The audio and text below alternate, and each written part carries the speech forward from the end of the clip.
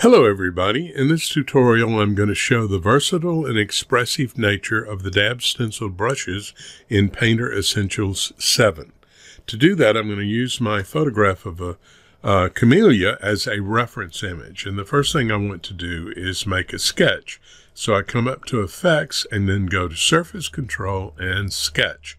That will open up a window with sliders that allow me to alter the sketch any way I want. For instance, if I move the sensitivity slider, it changes the look of the sketch. But I had already decided I wanted it about like this, so we'll say OK, and then I will go and save the file. Now, I've already saved this previously, but we'll just save over it so that you see the process. And once it's saved, then we put it aside. Next, I will open up the photograph again, and I'm going to slide it up into this corner a bit. And then I'm coming over to the photo painting panel, and I'm going to use the open image as my reference point. And that's this open image is the camellia. So I'll click on that, and that creates the reference for me. I want to paint now, but I'm not going to paint on the canvas. I'm going to add a layer and start painting on layer 1. Now, the Painter takes you to the photo painting brushes when you switch to photo painting, but I don't want to use those brushes. I'm going to go to the Dab Stencils, and I'm going to use the Flow Map Burst. A Dab Stencil brush, the way it works is it picks up the texture from the paper or the texture from a flow map and uses it as a stencil to give you an expressive look. So let's go to this particular Flow Map Burst brush. If I press very hard, I will get the texture from this flow map called Madness.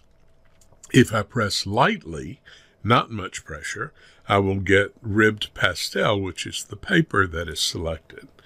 Okay, and as you know, we're picking up the reference image here. So what I want to do is just quickly go over the whole painting, and I'm pressing fairly hard because I want to pick up the texture of Madness, all those sort of lines that you see there that are being picked up. And once I do that, I'm going to reduce the size of the brush a little bit, say, 45 or so. And then I'm going to paint lightly, much lighter than I was painting before.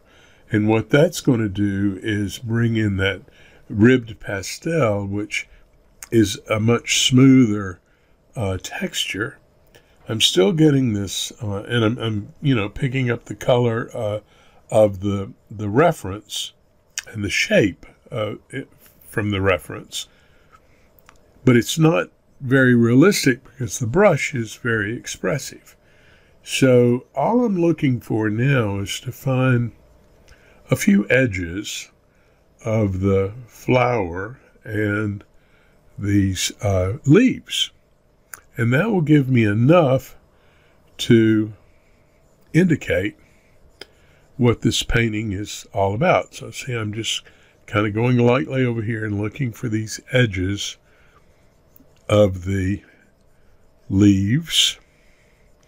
And I can look over here at this image to see where things are placed. And I know we've got a bit of a leaf here. It's not very realistic. I just want to kind of give an indication. And this looks like it might have been a flower kind of off in the distance. And I like that little bit of color there. And there's a little more color there as well. Okay, so we do that, and we've kind of got the image set. Now I want to come up to the File menu and click on Place and go and grab our Japonica sketch, or the Camellia sketch.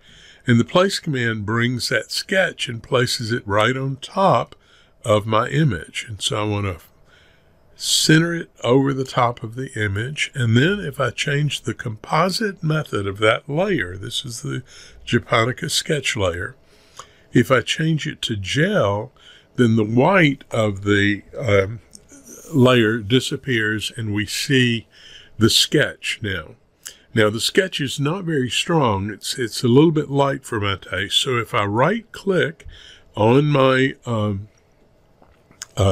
layers panel over here, I can select duplicate layer.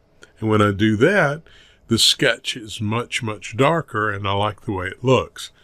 I'm thinking there's too much gray out around the area, and I also want to do a little painting on the image. So I'm going to add another layer.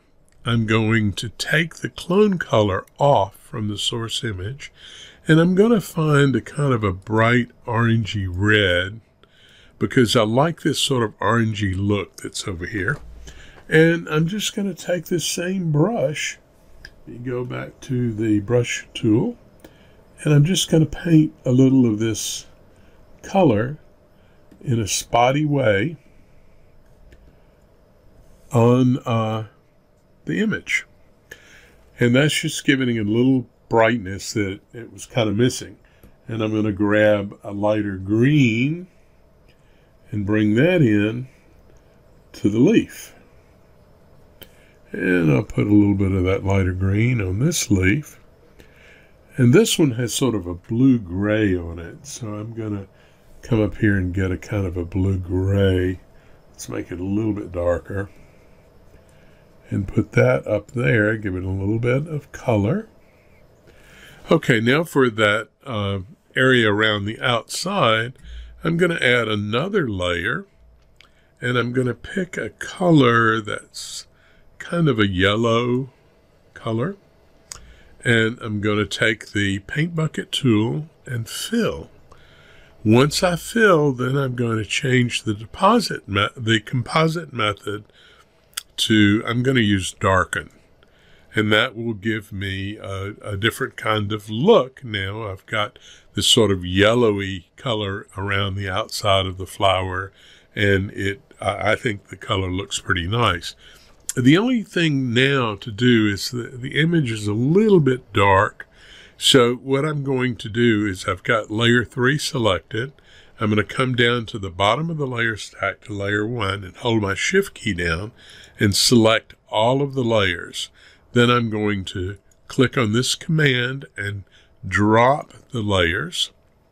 Then I'm going to go to Effects, Tonal Control, Equalize.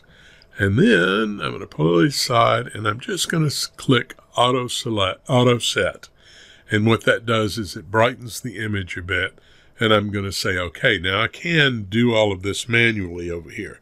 But in this case, I think the Auto Select works. And there you have a nicely, quickly done, I think, sort of loose, fun image that would be great for like a greeting card or something like that.